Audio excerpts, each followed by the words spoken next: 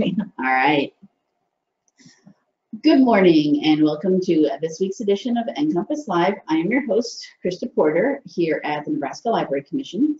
NCompass Live is the Commission's weekly webinar series where we cover a variety of topics that we have interest to libraries, both here in Nebraska and across the country. We broadcast the show live every Wednesday morning at 10 a.m. Central Time. But if you're unable to join us on Wednesdays, that's fine. We do record the show every week, and you can go to our website anytime you want to and watch our recordings. And I'll show you at the end of today's show where those archived recordings are available. Both the live show and the archives are free and open to anyone to watch. So please do share with your friends, family, neighbors, colleagues, anyone who you think might be interested in any of the topics that we've had on the show.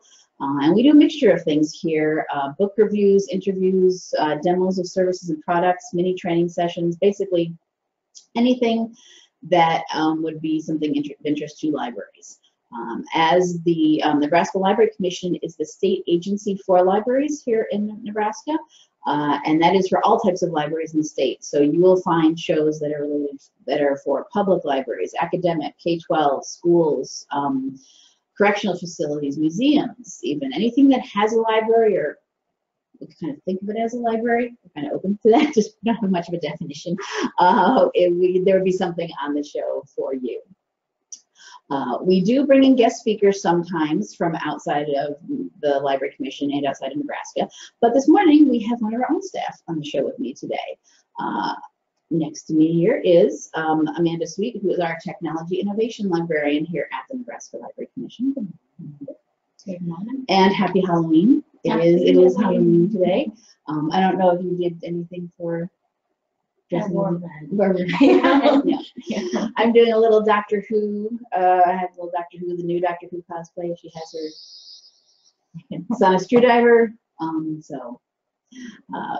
Not really anything related to Halloween in this show today, but digital literacy isn't scary. It's not. It won't be scary. That's it. Yes, this will not. It will make it so you're not scared of it anymore. There we go. That's something you have then.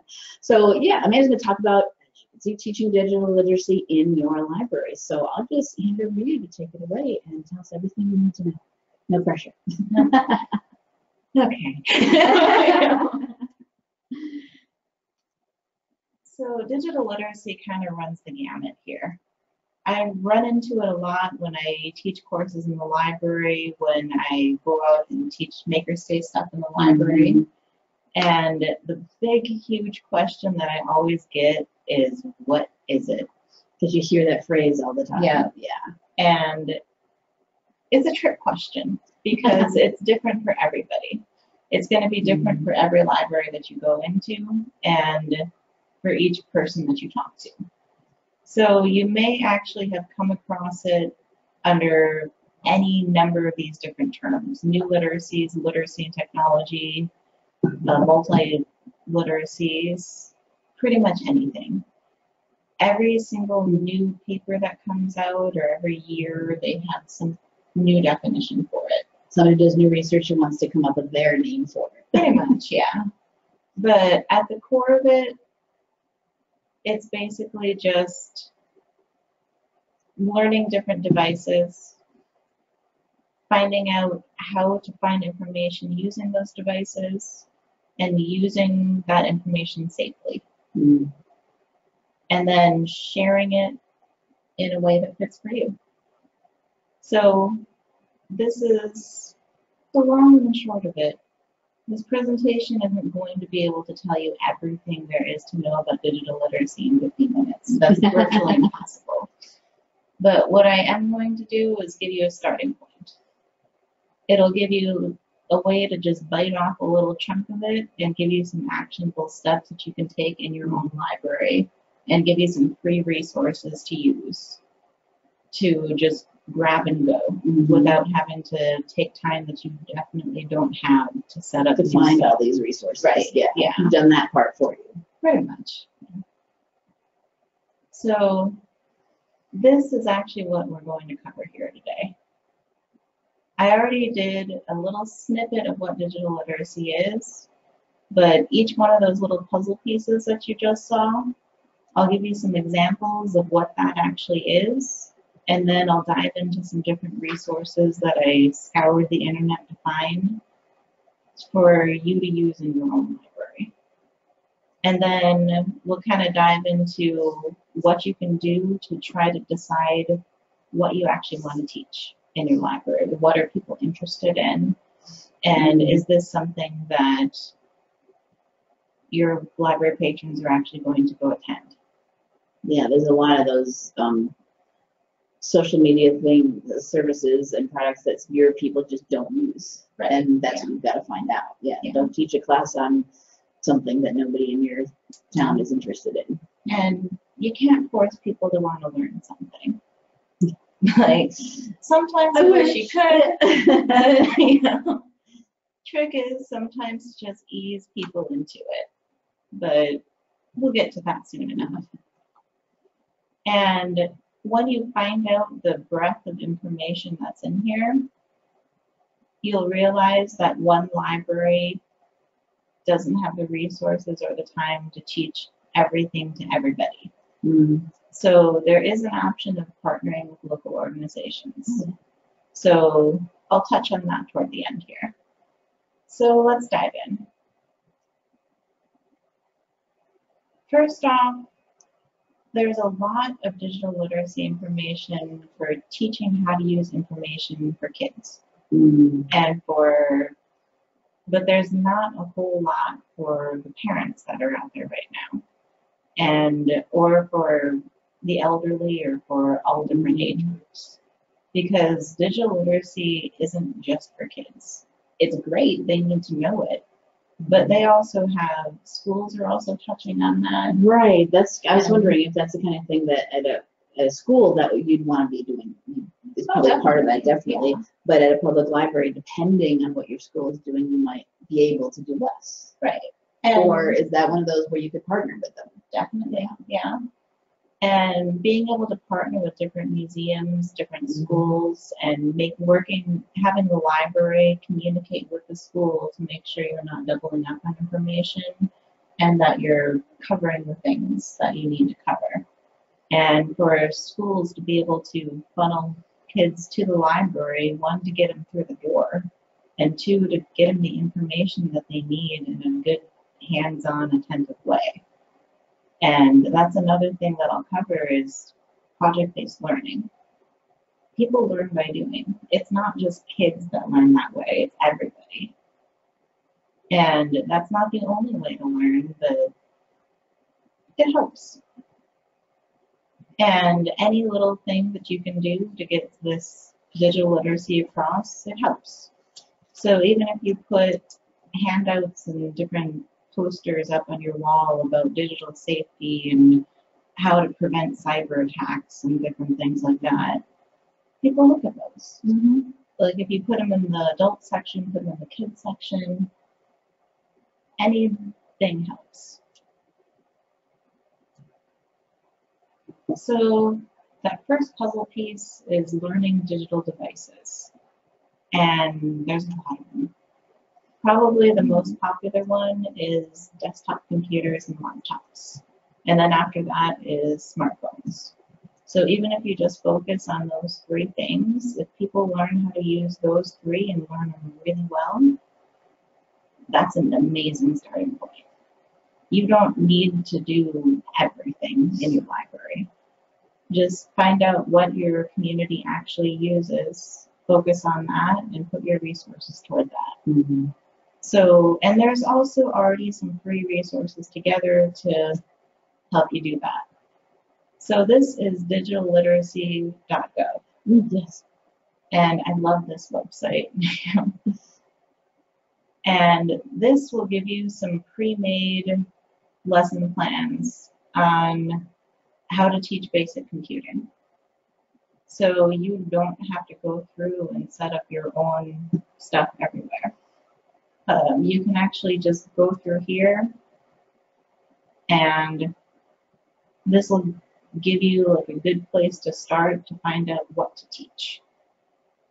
And a lot of these resources will actually give you a step-by-step lesson plan, just like this one.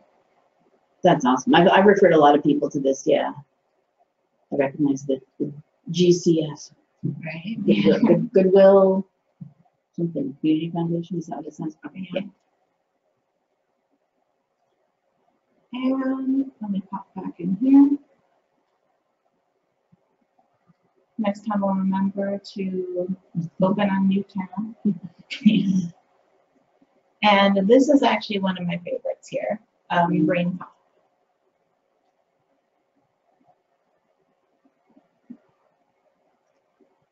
So this will give you more information about cloud computing is a really big one right now. So I'm actually running this presentation on Google Slides, right. And that's cloud computing.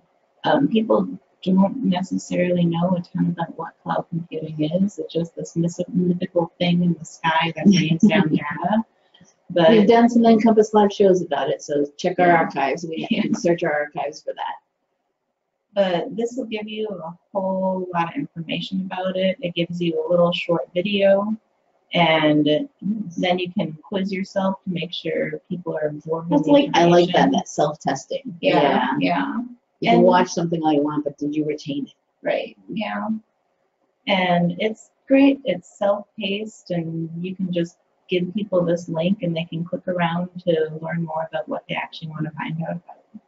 And I like that it also had on the main page of all of the different ones, basic things like computer mouse. Yeah.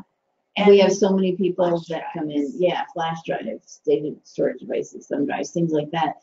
Some people who are, one of our staff was just talking downstairs about it. Their elderly mother is like 80 years old. They got her a computer, and and she's like, I've never touched one before. I don't know. Don't worry, we got it. And you've got to explain to them, this is the mouse and what it does. For some of us, we've had one our whole lives, and it's not. Take it for granted. Yeah, we know what to do. And to them, if they've never bothered to use it before, never needed it, they didn't realize she needed to communicate with their grandchildren. So they got her writing letters on it, and letters to her email, but you have to start with, here's a mouse and what it does and how you click it. Yeah. And this just gives you the long and the short of everything, and your library doesn't have to put this together because it's already there. Yes. And let's pop back in here again.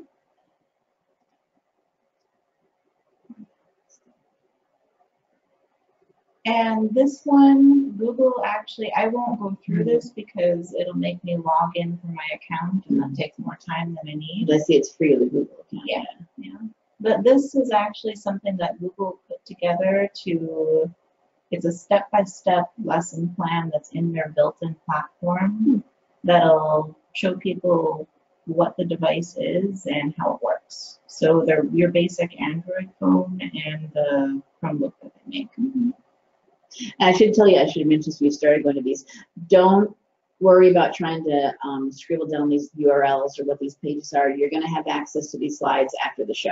So it will all be included for you in the archive afterwards. So don't worry about trying to write down all that you've gotten there. You'll have a link to this later, and you'll be able to go to them right from that.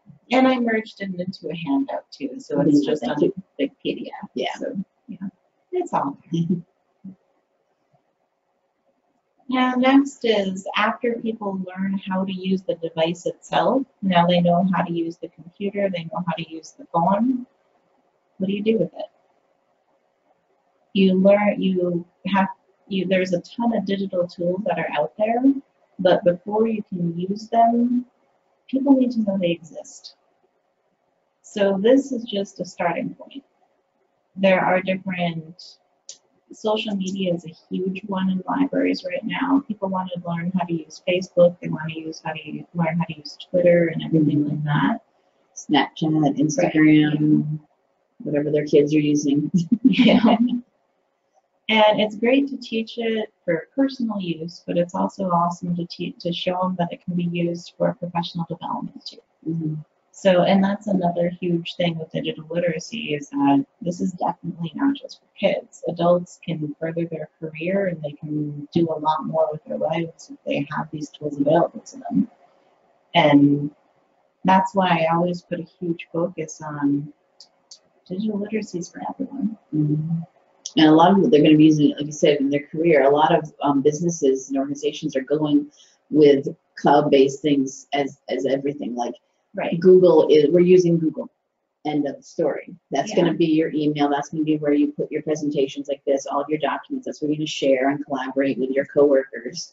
And you need to know what that's all about before you go in to interview for that job. Right. That's not the kind of thing they want to have to teach at this day and age. For someone going into that kind of business place, you have to teach them what you get when you get there. You should already know. Right.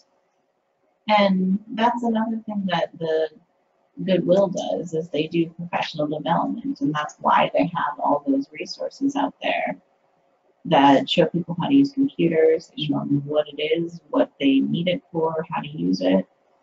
And the more you know, the more you can do and the further you can go. Mm-hmm. And just so I don't take a whole ton of time on this, we'll just move forward here into some examples of how different tools that you can use to teach. So I'm not sure how many people are familiar with the idea of blended learning, but it's basically a combination of hands-on physical learning and computer learning. So an example would be if you're in a classroom and you have different stations set up in the classroom. You would have some kids that are working on the computer itself, they're researching information, they're looking it up. Then you have another little station over here of people that are using the information they just learned. Maybe you're learning about a historical figure, and then you're putting together a poster presentation to show how it works. So you will learn it, you use it, you absorb the information, and you go a lot further that way. So this is a whole slew of information about different learning management tools that you can use. One of the most popular ones on here, Kahoot. Kahoot it's basically like a little interactive quiz style thing. So it's colorful, kids like it, they get engaged into it, and you can teach them snippets of information and then quiz them to find out how well they absorbed it, and then find out what you need to focus on later on. Kahoot's used in a lot of classrooms. I actually ran into it on EdWeb, and EdWeb is more geared toward schools and school libraries, but regular libraries can learn There's a lot of good, just it's educational concepts in general, Yeah. So just because it's got education on the label, that doesn't mean it's only for schools. Libraries can do a lot of education too. So this is just a fun site to sift through and find out if there's something that you might be interested in diving into. Well, I've heard a lot of some people talking about using Padlet tui. Third one there. Yeah. I've heard of that one.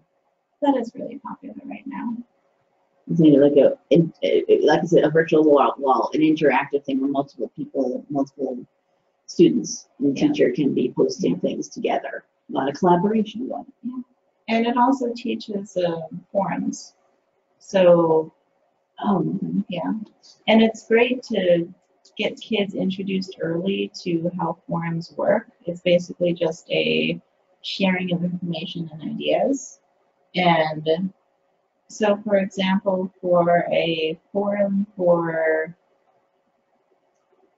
a basic computing class, you can do a lot of peer-to-peer learning that way. So someone in the class were to post a question and they would say, oh, I'm having trouble learning how to access this program in here. And another peer answers it. And then another one maybe gives a slight correction to that. You can teach how to do open access. You can teach how to do forum sharing and information sharing, and how to do basically just help each other out. And it also is great for teaching ethics too. So netiquette is something that I'm going to be covering a little later on. And it's something that not just kids have these problems with, but adults too. But I'll dive into that a little later. It's one of my puzzle pieces. And let's get in here. And this one is also great for digitalliteracy.gov, put together a lot of tools for specifically designed for professional development. And right on top.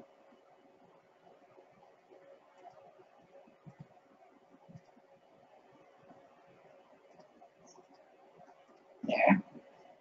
So if you want to do a short series in your library about how to further your small business using digital tools, this is a great way to do it. And I won't click through all of these because we only have so much time.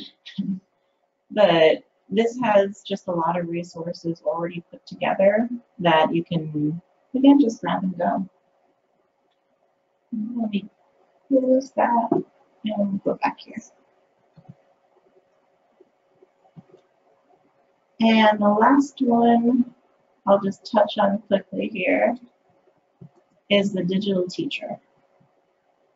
So this is run through Cambridge University, and this is a really, really, really enthusiastic teacher who likes to share what she does.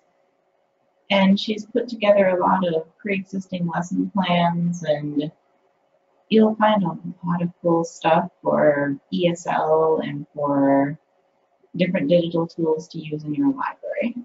And again, we definitely don't have time to dive into every one of these, but just so you're aware, it's here, digitalteacher.com. We do have a question about one of those, what's the Getting Smart? Wants to know, someone wants to know, does anyone have any experience using Getting Smart with adults? I've pointed people to it, and I've worked with them when I've gone around to teach makerspace stuff. It's worked pretty well for people. Yeah, because there we've been teaching adults, like how to help run their makerspaces. Yeah. And there is actually, I just did kind of a quick search there. They do have some things using technology and motivation to reach adult learners. So they do have resources on there and things for adults. If anyone has used it in a course or a class, or has experience using the Getting Smart website for adults, let us know. Type into the section. But there are resources there for adults. So yeah, and I have pointed adults to it, and they have used it, and they have learned a lot from it. So it's been successful in this experience. So close that and pop back in here.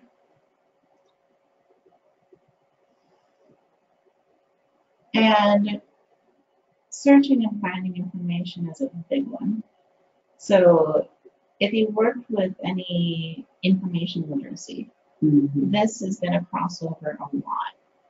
And if you touched on fake news in your library, this is also going to play in there too. So this is just giving different exercises to people of all ages so that they learn to take a closer look at the articles that they're reading, at the news that they come across, and at various different websites.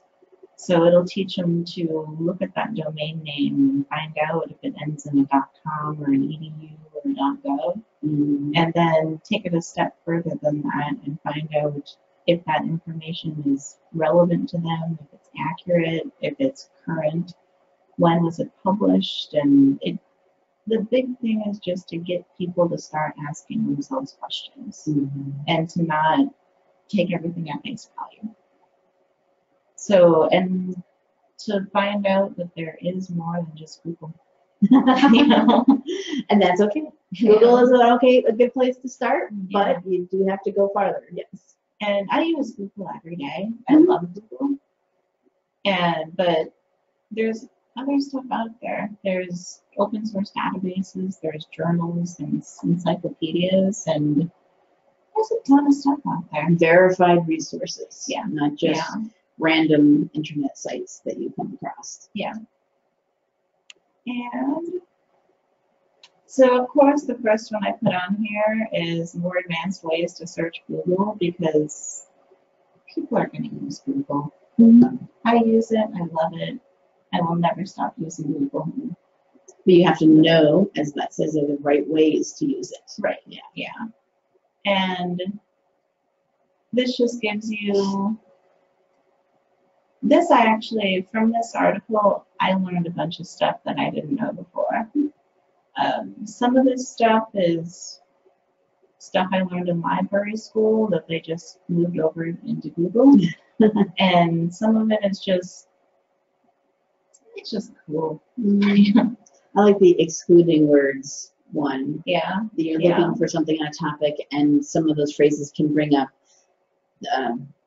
incorrect for you results. Right. Because it's also about something else, and you can say, well, yeah, that, but not, I didn't want to know about that part, that thing. Yeah. It's the same. Yeah. Or if you need exact phrasing, but you need two separate phrases, but there might be a lot of terms in the middle. There's also like quote and using the and as a factor. I use quotes all the time Yeah. to make, if you put a phrase in quotes, it will look for that exact phrase rather than just doing a Google search of a bunch of words, but we'll find all of them anywhere in any place. It's just like chaos, which sometimes is great when you're just kind of doing a feeler. But when you know I need this specific 3-word phrase, quotes, boom, to get you what you need to go. But using the minus sign in front of the word to exclude it is hugely helpful too. So that's a good one to sift through there too. And I'll close that. Close that too. Then we'll move on to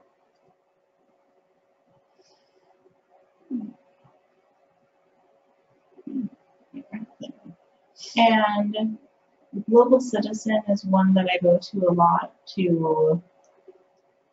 It basically incorporates ethics into your search too. And it incorporates, this will give you some really good tools for pre-made scenarios to present to students to get them thinking. So if I scroll far enough down here, there's actually a guide here. It looks like this is the ad part of it.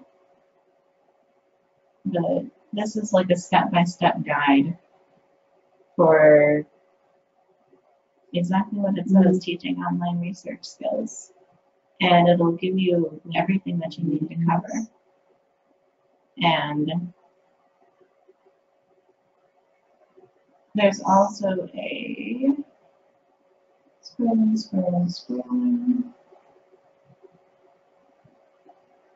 Here. Additional list of resources and tips and tricks. This is what I was looking for. So they've also already put together some additional resources that are related to the exercises that we put up to. So that helps. It's amazing how many different tips there are. As you can see there's like all those different, here's 10 tips, here's 36 tips. Here's the 5 best ones you should know. And there's just so many things you can do. Exactly. And this is I clicked on the link at the bottom, and it's an information fluency guide. So this will dive a lot more into more specific lesson plans. And after you fill this out, I filled this out myself and I submitted it. And it gives you a PDF and that will give you different scenarios that you can present to students that are, and it's separated by age range. Nice. Yeah. And you can either do it by age range or skill level.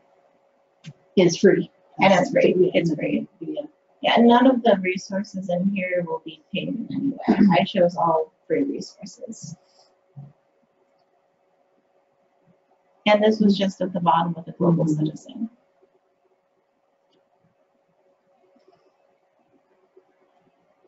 And real versus fake news. I searched around everywhere for different lesson plans that will show you real versus fake. Mhm. And of course, my favorite one was on BBC.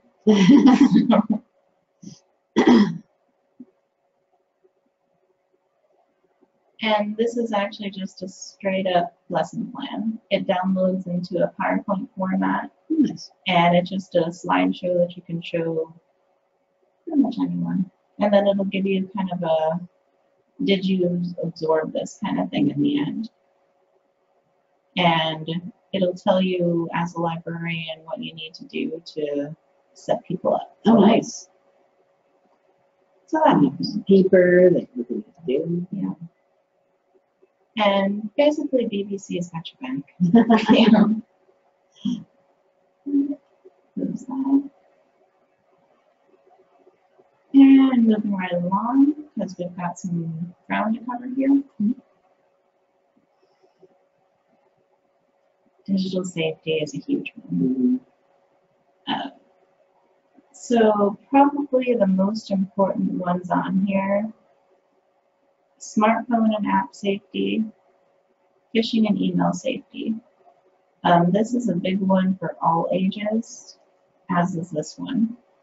But the resources that I put in here will show parents how they can monitor smartphone activity and how they can start a conversation with their kids to teach them safety. But before parents can teach the kids about safety, they need to learn it themselves. Mm-hmm. So in here, we've got how to be a good parent workshop. So Family Online Safety Institute is a nonprofit organization, and they put together some, it's basically a pre-made, pre-built program that you can just download, and they have different handouts that you can put out, and they have information packets, and you just fill out this form, download it, it'll send you over to a Dropbox account, and then you can open up some different PDFs and different PowerPoint presentations that you can show in your library. And there's also some leaflets and handouts that you can print out and just leave in a stack in the library as well.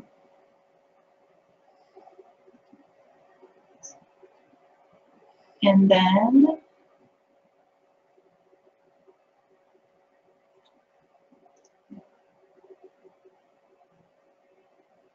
this is the one I want here. This is specifically for parents and for kids. So they set up these different interactive videos that they're actually kind of cool because they're these little animated snippets that it'll show up like a little virtual computer screen, and then it'll have people click on different things that they think might be a little bit suspect.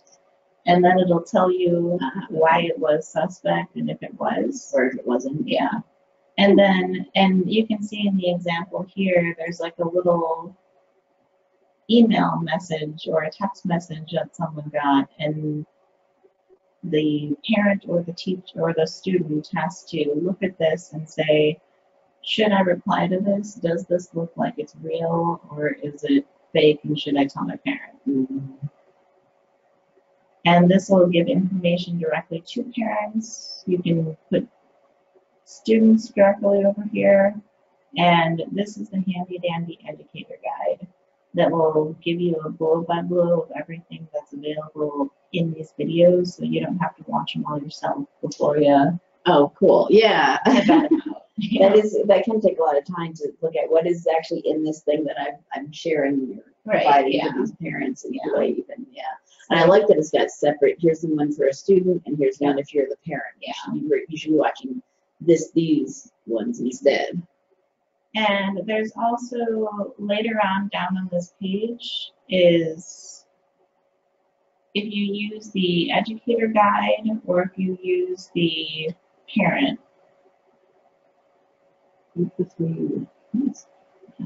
And it's catchy. So this is like a little blinking light that it just makes it interactive. And it tells you exactly where to go. And this is cut off a little bit, but it's a good place to start. So pop out of there and back in here. And for the sake of time, I'll skip over this one, but it's leading you back to literacy.gov.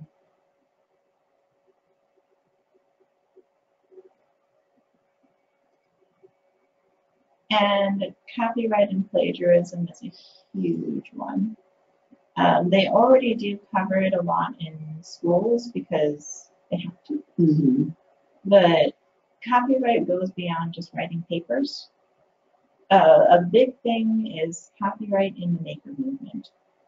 So, for example, we use audio equipment in the library right now. But there's fair use and there is just straight up copyright violation. And if you, so say for example, you're playing around with audio equipment in the library, you download someone else's song, and you decide to take out like a little snippet of it and replace your library name with it. Most people don't care. 9 times out of 10, it's a library, you're not selling it, no one really minds that much. But people like libraries, generally. Yeah. But every so often, you'll get that one artist or that one someone who comes across it and goes, you can't use this. And it's just, sometimes the maker movement of using different equipment to make your own thing, it walks a fine line on the copyright. And some people care more about that than others.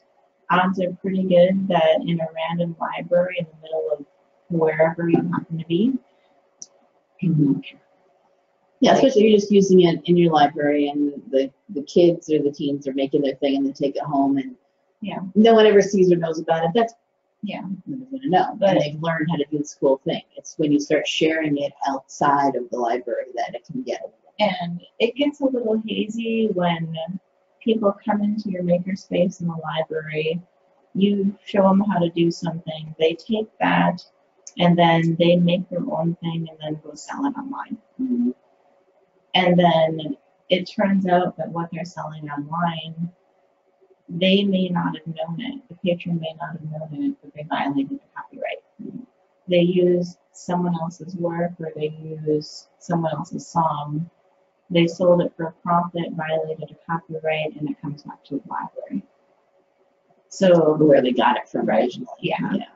And the patron just goes, well, I learned about the library. And that's where you run into some troubles. So by and large, 99.9% of the time, they don't care. But every so often. So it's just something to be aware of.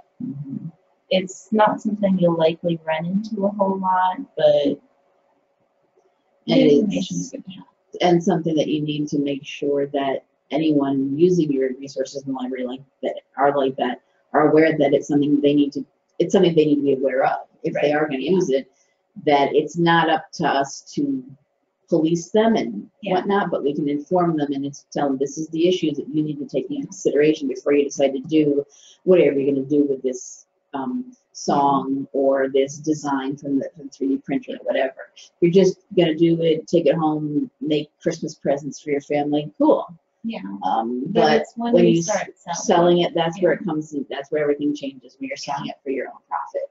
And that's why, to protect your library, writing a policy that covers you in that is also a great way to go. And I think one of the big concepts is a lot of people are finding these, they're going online to find all these plans for things. And the royalty free is and the whole concept that some people still have that, well, if it's on the internet, it's free. and I can use it for anything, right? It's out there for anybody to use. No, no, Yes. it doesn't work that way. You need to double check and make sure that thing you found is not copyrighted by someone else. Yeah. It wasn't them saying, here's my artwork or my design, my original design, and I've copyrighted it. If you want to use it, you need to contact me. You know, you need to look for that information. And some people still have the whole, but I found it online. That means everything online is free and open to use. No, nope, it's not. Just because you can doesn't mean you should. That's a key, yeah. And so this is true for the things you make. It's true for the things you write. It's true for if you go onto an online forum or a wiki, and if you repost it onto your own site, there have been people that got in trouble for doing that. So if you read the copyright laws, know the copyright laws, and know how to share things while still attributing it to the original author, that's a big thing. Yeah. So how do you teach it? Editopia is a big one. I know I'm looking at the clock here, so I'm not going to click through all these. I'm just going to give you an overview of what they are. And basically, the title says it all for this one. It's a series of 5-minute videos that you can show in your library or in your school and your organization that gives people different information about it. Copyright, fair use, how it can be used in the library, how it can be used in various different locations. And you'll also see common sense education popping up a lot on these resources. And this is actually specifically for kids. It's different lesson plans and different activities that you can use with kids to show them the right way to go, build their moral compass, if you will. And plagiarism.org it teaches you about plagiarism. You know, that's a long and a short of that one, really. We have a question related to this about Creative Commons copyright. Oh, like the Raspberry Pi and does Creative Commons copyright issues add much to this? I mean, how does that maybe just a short little explanation on what Creative Commons. So Creative Commons you'll find in things like Arduino has a Creative Commons license. So SparkFun is Arduino is a little circuit board that you can use to build various different things. They use a Creative Commons license so that other people can use their original source code to develop their own material. But they have to attribute their little spin-off thing to Arduino itself. And each Creative Commons license will be written very specifically for guidelines for how people can use things. So something like SparkFun is another little circuit board that branched off of Arduino, but they had to run through the gamut to be able to say that this is branching off of Arduino, but it's something that we made that was, I guess, kind of an inspired by. So Creative Commons is another huge thing to teach in Maker Movement, especially when people dive into things and they really get into it and want to make their own thing. And that way later on down the line, as the aspiring technologist or the aspiring maker is doing their thing, they won't run into all these legal issues later on.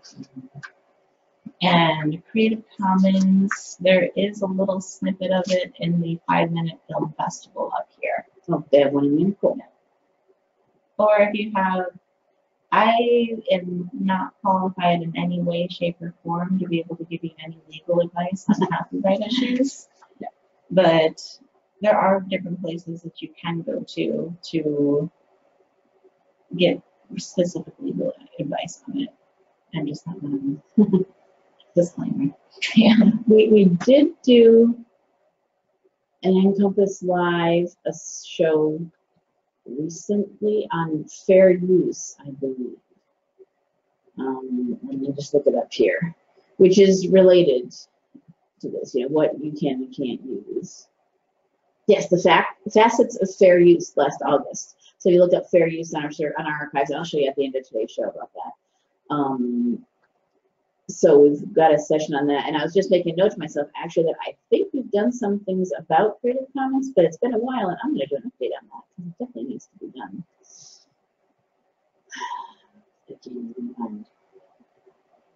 Well, way too long ago, 2010, yeah, we're going to update that.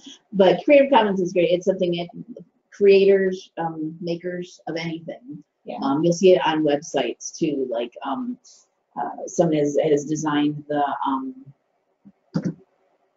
A lot of open access. like stuff open is access, good, yeah. A WordPress theme or something. They'll say this is creative, or the content of creation, and you'll look and it'll tell you you can use my stuff. And it's a way of actually for creators to let people, allow them to let you know that you are allowed to use it, but with these restrictions. Right. You can modify it, but make sure you cite that you got it from me. Or you can't modify it. It means you can copy it and just you keep it all together, but you also still got to say this is where I got it from. And they've got these all rules, but Yeah. it's something to look at when you're finding things online. Have they Creative Commons licensed it, and with what restrictions? Yeah. Or is it free and open? Yeah. And chugging right along. Online presence. Think before you post. Oh yes, very important. And so this is great for, you can actually, there is such a way that you can start teaching kids how to build an online presence and build their own reputation, so that later on down the line, they have a better shot at building a professional online presence. Mm-hmm. So if you know how to use Facebook, you know how to use Twitter, you know how to build your own website, or you don't actually need to know how to code to make your own website. You can use something like WordPress, and we use that in the library a lot too. Mm-hmm. And you can use that to build your online presence, and you can learn different tips and tricks for how to do it well.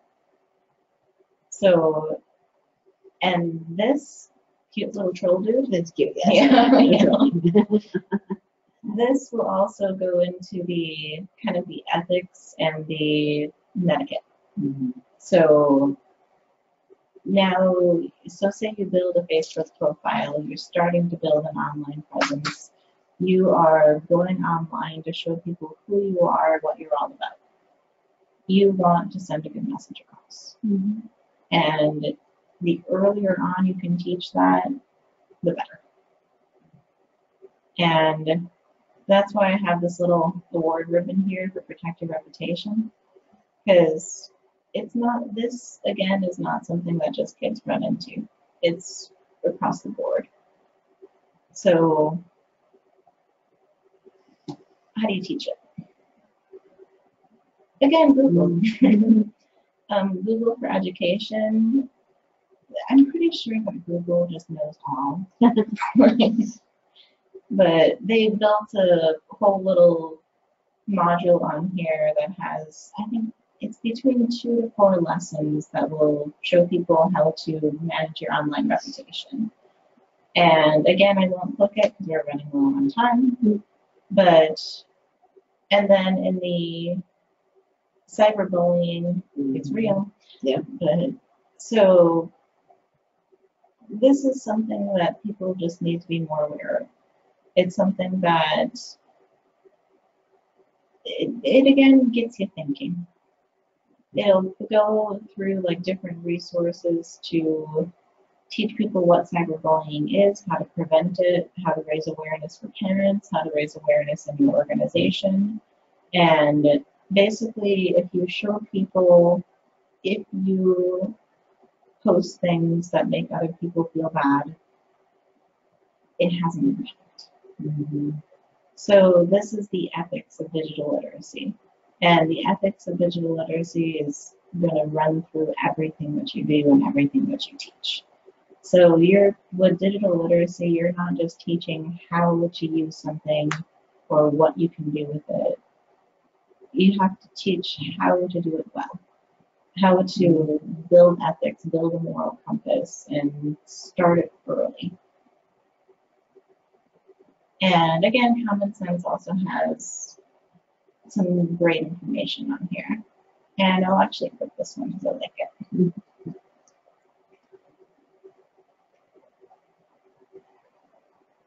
So this one, it's a set of kind of, they put together a whole ton of resources on here, which is why I like it. And this is actually different librarians who have been teaching it, who have been using it, who have done it, and they've been there. And they've done it way more than I have. So this is one that I like. It'll give you a lot of information about it, and it'll give you digital literacy tools that you can actually use and just actively go forth and start doing it. And move on here.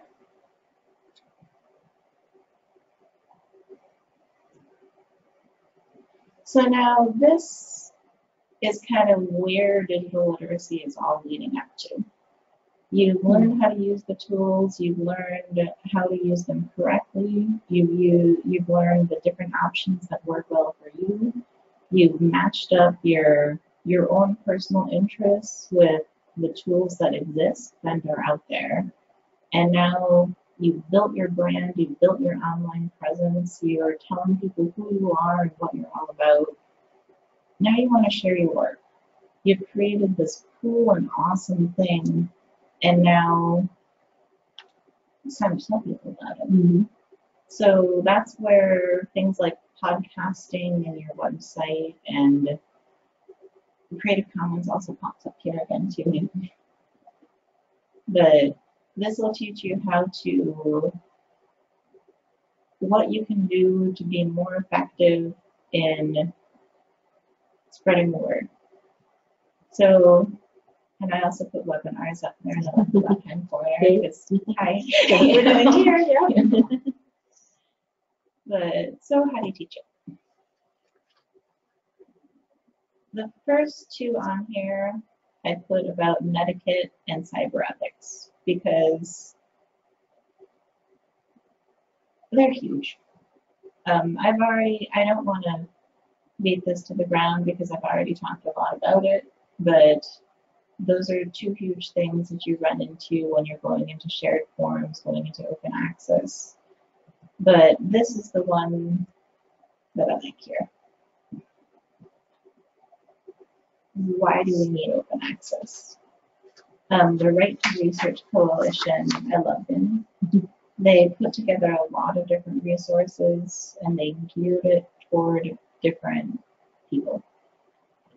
So we want to, as a library, or any organization really, you want to encourage people to know how to contribute to open access, tell them what it is, and tell them that it's a great free way to be able to spread information and spread accurate information that's peer-reviewed or that's accurately reviewed.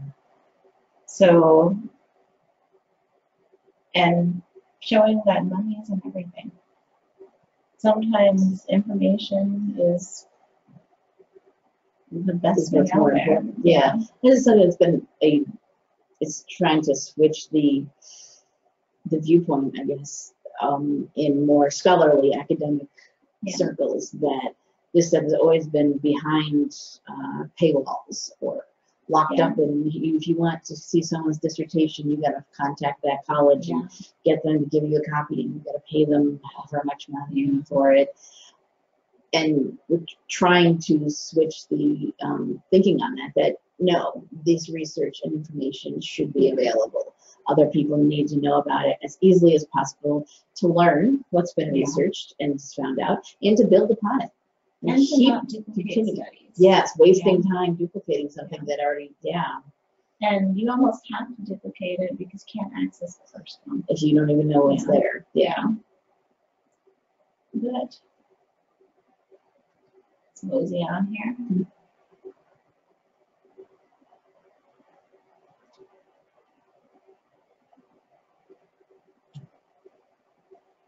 So this I'm just going to briefly touch upon because it's how digital literacy is changing now.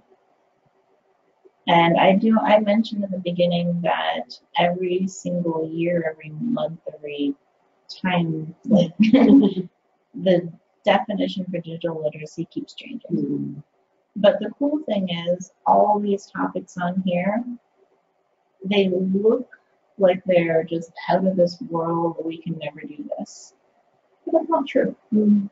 It actually fits, a lot of this fits into what I already talked about right now. Like augmented reality and virtual reality, they can just be different ways to teach. They can be just interactive ways that you could even teach digital literacy itself. And artificial intelligence we use all the time, everywhere, always. But people want to know more about all of this stuff. And libraries are starting to put a lot of programs for a lot of this different stuff out there. But the biggest thing is that no library on the planet has the time or budget to be able to teach all of this. No. So the big thing is, what do you actually want to teach? I also like my little turtle there. Yeah. And he's royalty free. Yeah. But so before you decide what to teach, it helps to know what exists first.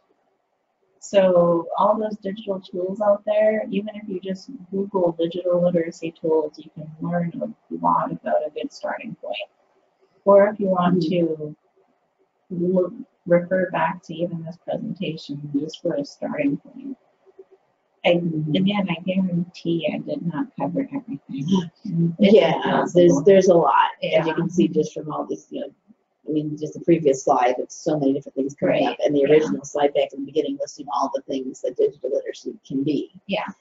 It's a huge topic, but this, I think, yeah, you've got to figure out what do your people want, and then based on that, what do you have the time to provide, and then if you can't do it, where can you send them, like these places that already have the lesson plans?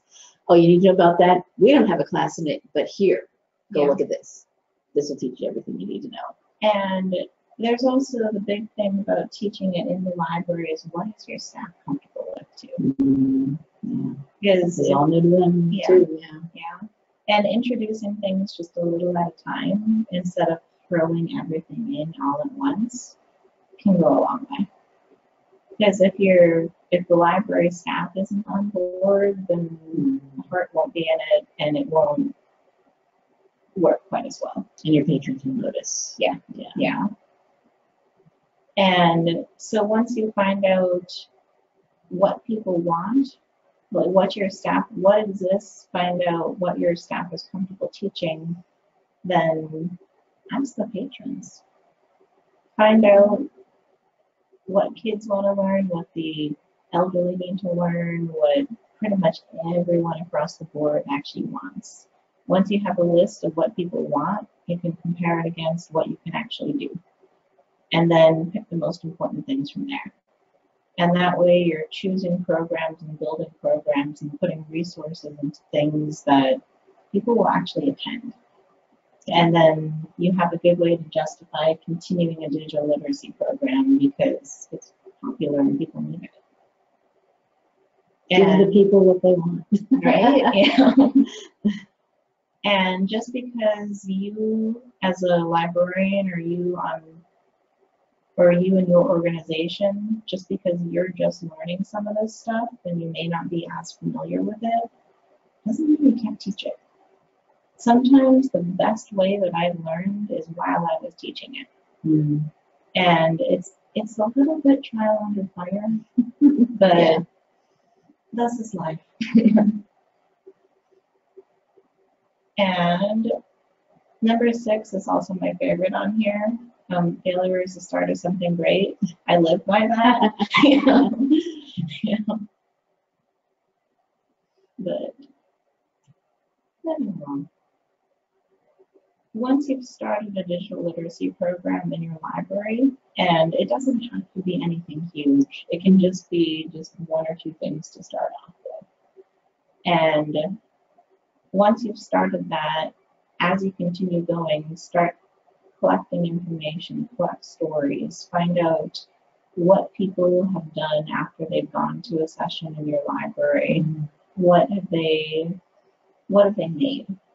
Build sort of like a little library portfolio to show that people are using your services and that they are getting something out of what you're teaching.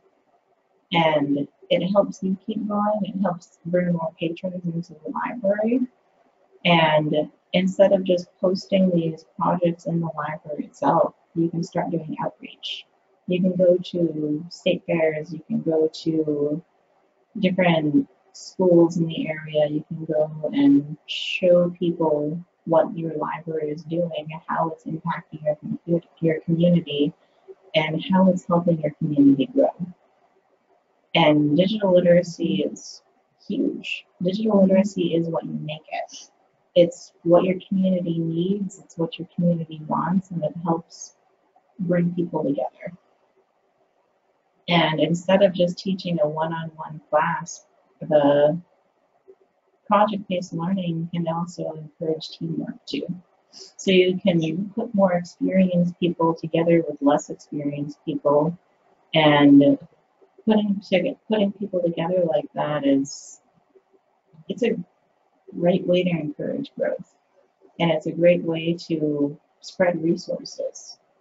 I think they like to help each other too. It becomes I said collaborative a lot, but they don't do it that way. It's just like, oh, this kid doesn't get it, but I do, or this senior doesn't understand this older person, but this other one does, and help them, and let's give a sense of accomplishment and and everything takes practice. Yeah, and everybody learns at different rates, and some people might pick something up the first time they see it, and other people might need to do it 5 or 10 times. It's skill level, it's experience, it's comfort level, it's how much sleep you have that morning.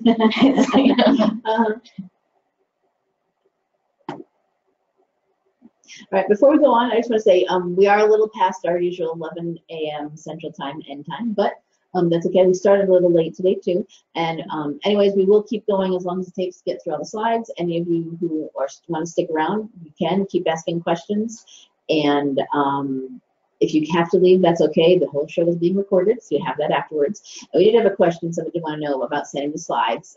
Yes, these slides will be available afterwards, along with the archive recording. And you may have seen as we've been popping around, there is a handout put together as well with all these links that you'll have, we'll send to you as well with all of the URLs and websites that were mentioned in the show. So you'll have all those resources afterwards too.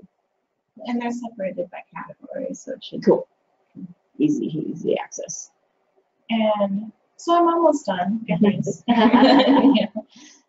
So this is just an example of the different organizations that you can partner with to be able to spread more information and to kind of network together and funnel people into different partner organizations, I guess you could say, so that it's not all just on the library and it's not all just on the school. So if you were to gather together your local community center, maybe a few museums in the area, and you grab your school library, get the school curriculum and your public library, find out what each person is covering right there, and share resources. So your library is not stressed out to the gills trying to get all that done. And any little bit helps. That's pretty much it.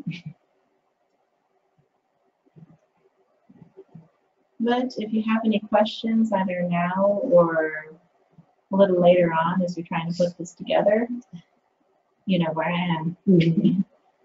And my contact info will also be on that handout should you need it in the future.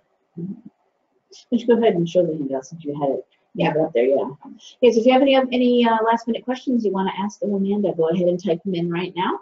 We have a comment saying, I'm loving all the resources you're sharing here. Thank you. So here's the. So this is just and this will just give you a little mini description of what it is and I put out the full link just in case you want to print it instead of just clicking online. Otherwise, I would have just turned that into a link. Sure, because it is something you could potentially hand out to Right, someone or yeah. whatever, and they might want to type in something. Yeah, Yeah. might And not I- always be an electronic version. Right. Yeah. I learned that the hard way after the first time I presented something way back when. Yeah. Always make it so you can print it too. You know? You never know how people are going to use it. Yeah. That's true. And email is usually the best way to get a hold of me, but my phone is also, incidentally, it's online. Yeah. Yeah. All of our contact info is on the website. Yeah. That's true. But that was about the long and the short of it. Okay, someone does want to know, can they share this? This is asking you, your creative, your sharing restrictions, if any. Can we share this handout with patrons? Sure. Would be something Yeah. to share. Yeah. That's why I made it. Yeah, it could be used. Realize it is, just have that heading, teaching digital literacy in the library. So you might want to take this and modify it a little bit. Yeah. To be something that be more, because like that heading there is going to be maybe a little confusing to a patron potentially. So you might tweak this a little bit and maybe take parts of it to, might need description. Yeah, to make it more patron friendly or accessible, patron accessible, because some of this they may not, It could be a little daunting just seeing that generic heading, like learning. I don't know. Yeah, so you probably modify it potentially, yeah, because this was created for librarians or library staff, but you could definitely tweak it and use parts of it that would be appropriate to hand out to someone. Yeah. And some of these sites also have pre-made handouts that are specific to the category too. Yeah. So dig deep, drill down into their sites too to find things on specific on each of these topics. Because giving this whole handout to someone may scare them. Yeah, that's so much. We have to learn all these different things all at once. No. Like you said earlier, break it up into little pieces when you're learning it, or when you're presenting it to your staff as here's something we all need to start learning. Yeah. You get to break it up into small bite-sized pieces so they don't choke on it and run away screaming. Pretty much. Yeah. It's Halloween. We're trying to make it a not scary. Digital literacy is not scary. I promise. You can do it. Your staff can do it. All right, and she did say she did learn something. Yay! I learned something, using bits and pieces, the pertinent stuff, depending on the query. Absolutely, yeah. Yep. All right. So it doesn't look like any other last-minute questions have come in. If you do have anything you want to know, there's Amanda's email. It's on the slide. It's on the website. You can find all of us at the commission very easily. That's true. Because we have online presence. We do. Yes, we are. Whether we want to do or not. Yeah. All right. So did everybody seems to have any desperately urgent questions they need to ask right now? That's fine. You can reach out to Amanda when you are, and use all these resources too. So I think we'll wrap it up for today's show. And let's see here. Let this go. I need to go here. Type in NCompass Live.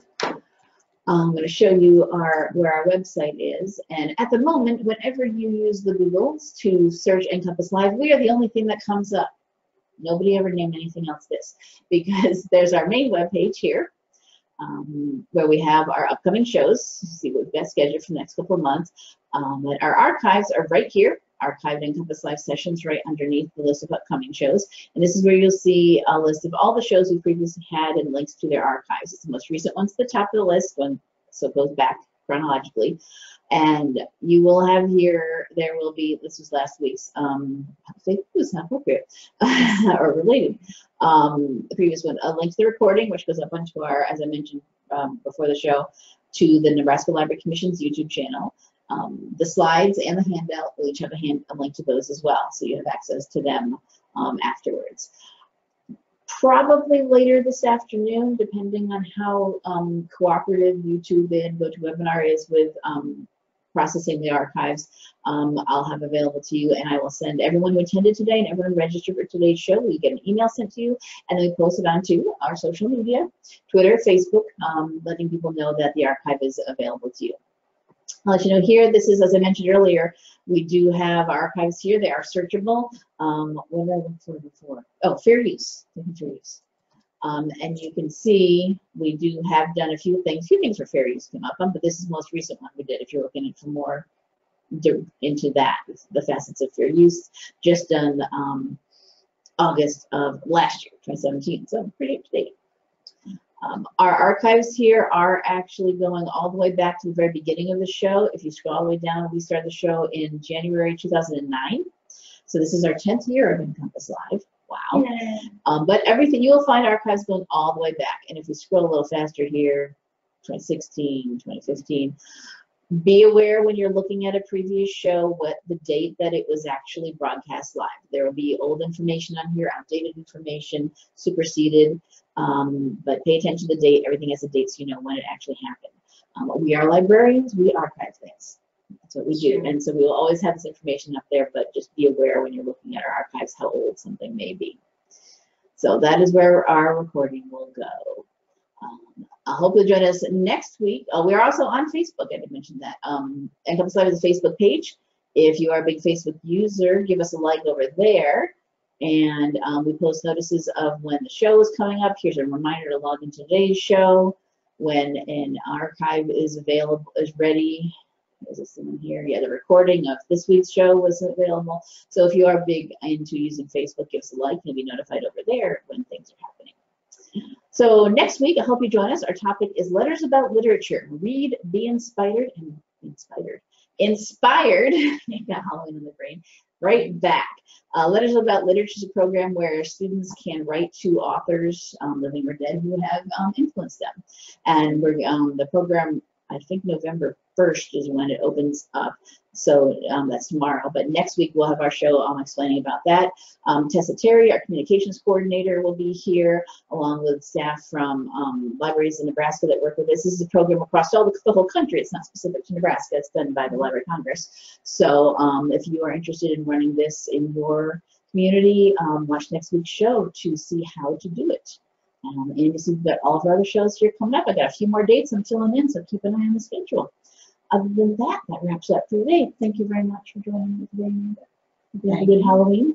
And thank you everyone for being here with us this morning. And we'll hopefully see you next time on NCompass Live. Bye-bye.